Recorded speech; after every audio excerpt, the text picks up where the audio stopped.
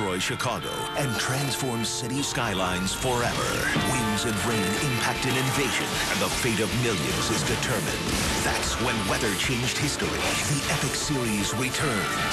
They saw the greatest ship in the world disappear forever. With first-hand accounts that reveal the weather's influence on the events that changed the world. An all-new season, When Weather Changed History, coming this October, only on the Weather Channel.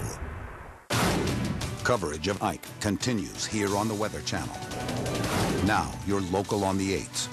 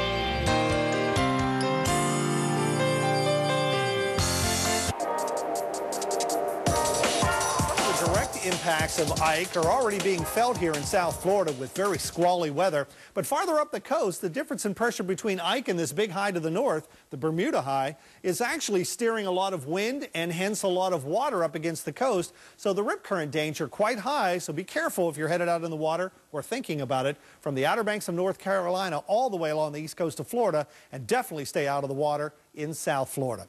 Now let's look at the next 7 days weather-wise. Here's Jen. All right, well, let's talk about what's going to happen over the next 7 days.